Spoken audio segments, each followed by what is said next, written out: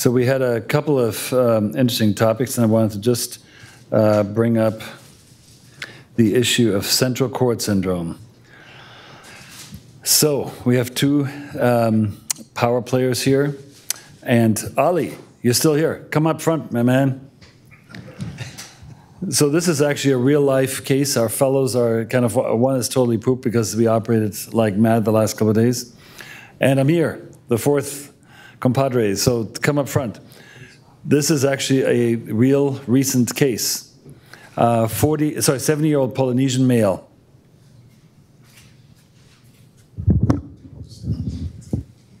Oh yeah, wait, pull the chair over. Yeah. So this is a very large male. Body mass is 49 index. He fell on his face. He does not speak English really well. He's one from the smaller island systems.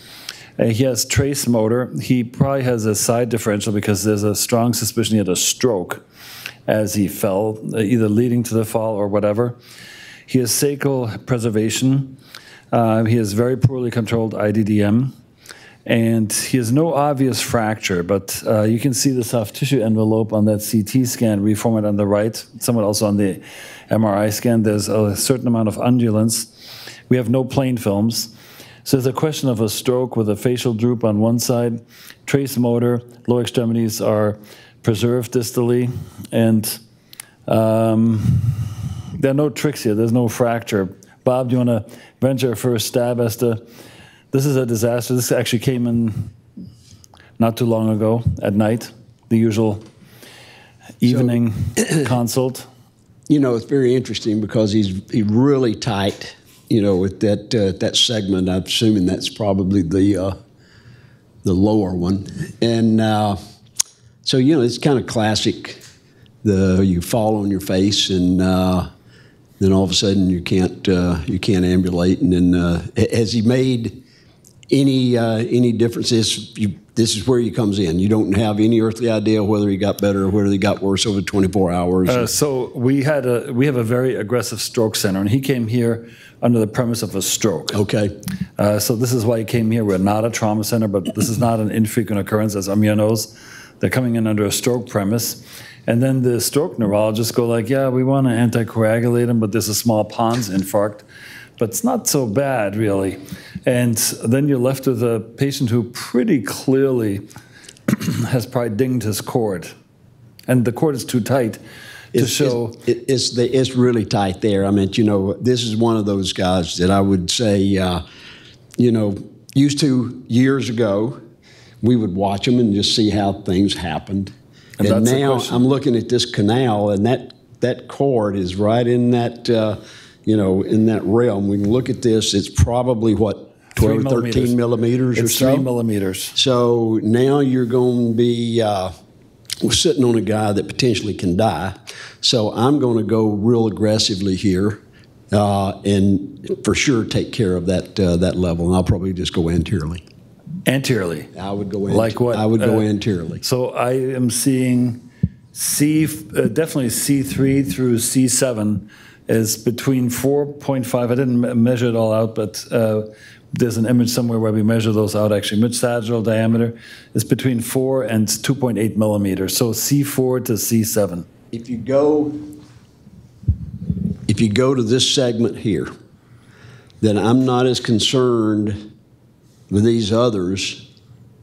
I'll see what he does with this anterior, and then if I have any questions, if he starts getting better, then I may follow him a little bit. If there's any issue at all, then I'll go anteriorly with this one, and then I'll do something like a laminoplasty on the back. Okay. Ali, you're not immune to that. So we have a plea for possibly aggressive surgery, but anteriorly, I'm still not sure where Bob wants to go. I mean, look at this right-hand image. So I need to move so I can see this a little clearly. This is for sure. I'm going anterior right now. I'm going anterior right there. And then you can go 3 down to 7 with the laminoplasty and open everything up. Yeah. What worries me is that you have all this calcified ligament behind the vertebral bodies. And so I'm not convinced that I can do I mean, you could do multi-level corpectomies and then put a strike graft and flip them over. I think the more efficient procedure for me would just do it posteriorly. And so in this case, I mean, you could do a laminoplasty, but I'd favor just doing a laminectomy infusion. So surgery, you'll just go. I mean, he's been there for 24 hours. Our stroke service has looked at him. He's had a CTA. He's had 2 MRI scans in a short while. He has a small pons infarct on the left, so right-sided weakness, slight facial droop. But his uppers are kind of pretty out. Lowers are there. Do you want to then just do the surgery pretty rapidly there? You're a neurosurgeon. You can do it. No. Yeah, I mean, the problem is that they're going to want to anticoagulate them too, right? So, this is a pretty significant deficit. So I actually wouldn't sit on it. I would fix it. Fix it. And front? I go from the back. Like what? What levels? So, again, I think that given that he has a stroke as well, I just want to get in and out fairly quickly.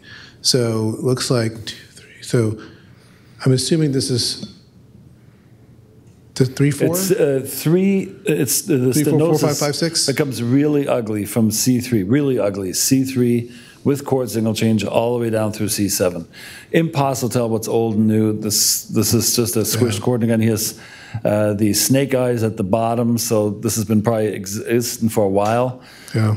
But I don't know what's old, what's new. And again, I'm sorry to throw a wrinkle in, it's actually a fact of life here. We have a lot of patients from other communities, and there's little or no English, and that particular island system has a iPhone interpreter, not even on our hospital-based system, so we had to use our iPhones for interpretation. It doesn't work that well. Yeah, I'd actually go C3 to C7. C3 to C7. Amir, you know the case, but what are your thoughts? So independent of what we did, this is my case. So there are 3 pretty aggressive surgeons here. So I want to revisit that with Dr. Ramey. I mean, I think that when we're talking about central cord, you could evaluate it as if it's a mild cord injury, and time is function. I think that's a very reasonable way to approach this type of injury. So I agree with being pretty aggressive here. The OPLL would push me away from doing a laminoplasty. I might do a fusion, and again, that's mostly because I do believe in the teaching that the OPLL can progress with motion, so we should probably fuse them. Okay, Wyatt, you're the voice of wisdom now. So there are 2 to your left who want to go aggressive. Dr. Meziwala kind of changed tunes. Initially, he was all smitten with Dr. McGuire's anterior forays, but now he's kind of gone C3 to C7. Amir, I'm not totally sure what he wanted to say or do there, because he wants to have his robot working. He's kind of peeved that his robot's not operational. No, I'm just kidding. So what are we doing? You're a neurosurgeon. Do we run in that night? Are we the hero? And look at that soft tissue envelope. I'm not doing it that night, but I'm probably doing it the next morning. In terms of how aggressive I want to be with my decompression, and we've published on this together. Central cord syndrome, it's not a uniform diagnosis. It's on a spectrum. So somebody can come in with central cord syndrome completely motor intact with just burning in their hands, or they can come in with paralyzed hands, but lower extremities functioning relatively well. So you grade it out and let that guide your decompression strategy. With a guy like this, with severe stenosis, not much movement in his upper extremities, I would tend to be more aggressive. 49 BMI is going to be a bear. Decompressing in the back is just one of those things you're going to have to suck it up and do it. So I would do posterior C3 to C7 decompression fusion. Why stop at C3? Why not let the cord fall up or get a better mechanical fixation at C3? Because of the size. Size? Yeah. I don't want to be putting in C2 pedicle screws with a guy BMI 49. He's got the posterior neck fold sign on MRI, and that just his shoulder girdle was at C2 level, just so you know. Yeah, I believe it. I believe it. Now the other subject, steroids. So poorly controlled diabetes. Our infection control people, we have an under 1% infection rate. We're very proud of that. But our problem here is that when we have an A1C patient that we have an infection on, and that was in the high 6s or so, we're ready to get chastised. So this guy's off the charts, actually, something like 9 or 10 Steroids? Do we give steroids? No, I reserve steroids for young, healthy patients. No steroids. No steroids. Ali, no steroids. I mean, no steroids. Okay. And a lot of times I don't prescribe steroids because I don't want to be the one to manage it and follow the glucose and everything. It's just kind of a mess. Amir. And are we talking about a few doses of steroids? Like, are we talking about Nascus full-on Nascus too? 30 milligrams per kilogram bolus, 5.4 milligrams per kilogram for a 23-hour strip. Yeah, I think some low-dose steroids may help him, but I would not do the Nascus, I think. Low-dose steroids, I'm being facetious here. In a BMI 49 patient, again, what's low-dose there? Like anything's low dose. 6 milligrams, or Q6 or Q4, for a few days. Again, that's probably spitting in the wind. But the full bore Nascus in a diabetic, obese patient, I think you're probably inviting some extra complication. So the fellow is not here, but we can call him up. It's Colin Gold. He did this with me. He's operated a lot this week. He could testify to the numbers. So we took him to the OR the next day. We did not do it that night. And we did a C2 to T2. And blood loss was honestly 300 cc's. The total time, including pre-flip baselines, was about 4 hours, and that's including 1 hour setup time. And I could not believe, so I'm still not sure what's going on. This is what I wanted to talk about here also, not just timing, but the guy, I expect him to be in the ICU, and they flipped him around afterwards, and they said his vital signs are pretty good, and he's actually doing quite well. And we'll send him up. We'll actually, then a couple of hours later, said, we'll extubate him. He's actually doing fine. He does not need pressor support. Yes, we had elevated MAPS 90. And the next day, he sat out of bed, and he started moving his hands. Not a joke. We're now looking for neuro rehab, but he's actually started walking in the hall. He has kind of floppy arms, but he's actually walked. So he's, again, Polynesian. He's Maori. They're very tough. They're island warriors, and he has a warrior mentality. I wish I could understand him more. But I was actually surprised he didn't bleed that badly. Yes, we used TXA, very debatable under a stroke. I would like to hear your thoughts on that from a stroke perspective. But our thinking was, he has a terrible stenosis. This is not going to go away. There's always going to be this iffy thing. Our neurologists want him to be anticoagulated. We, based on our own paper, after 24 hours, anticoagulate. Usually goes well. And levels, I wanted to have that whole subaxial spine decompressed as maximally as possible. It was actually quite gratifying, and I was pleased how fast that went, and again, had a great fellow with Colin there, but I don't know. Overkill? Why did you rule that out? So OPLL, and this is a 70-year-old guy. You're going anteriorly to take care of that situation first. No. OPLL, I don't like OPL and anterior. OPL and anterior, he has OPLL. I can show you the whole CT sequence, but I don't like, I don't want to be a hero, and I don't like to go anteriorly with what I perceive to be OPL. I'm with Ali there. This is not a straightforward thing. That dural sac is usually a membrane. I think the only thing that made me even think about going anterior was how bad his neurologic function was. Yeah. If his hands were out, his arms were out, then I might have done a front back. Now, when I looked at his neck from the front and from the back, I did not see where there was an advantage one way or the other. I would have had to have some laparotomy tools for the front approach. And but you know what's actually really helpful, this is silly, but it's really true, is get some Metapore tape and staple it to their occiput. We actually do it. Pull it up to the Jackson table. It works great. This is a taping job. The positioning is the first challenge, to make sure that they don't have respiratory pressures that are through the roof.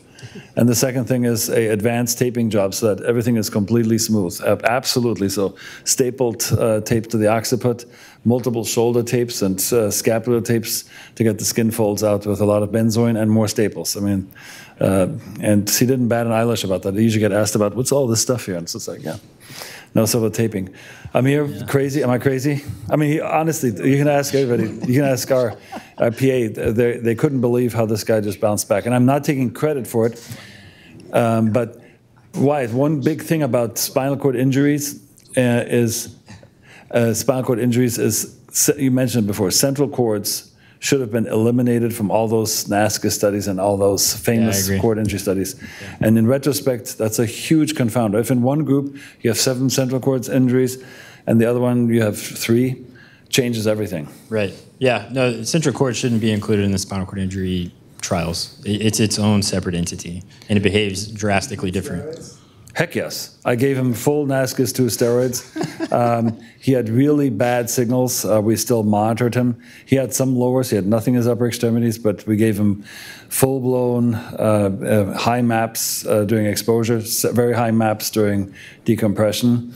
And I gave him full NASCAS 2. It went for it. I mean, he's still in-house here, but he can still get infected on me. But I told the anesthesiologist, do your metabolic magic. And yeah, I mean, in theory, the steroids should work, right? But the data for it is so weak, whether it's spinal cord injury or central cord syndrome, and in a high-risk patient, I don't want to mess with it. With Michael Felix and AO, we did a very large prospective study that cost a lot of money. That was abandoned after a while, the Realizol trial. But one of the many things that we looked at was the variables that surround spinal cord injury patients. And there, you mentioned it about the possible combinations of Asia criteria. Mm-hmm. The actual variables for spinal cord injuries are 2 million something. So you need to have a study that has a population of about 20,000 or so to actually try to start pilfering through the data. Right. You know, a lot of sentient data gathering there. So that was the thing. How's our lab doing? Is our lab getting ready? Otherwise, we'll do. You what? They're ready. They're ready. So do you remember that negotiation discussion that we were having? That was a discussion that we had for that particular study, if you remember correctly. Oh, yes. All right, we'll switch to the lab, and then we'll have 2 final cases as the grand finale.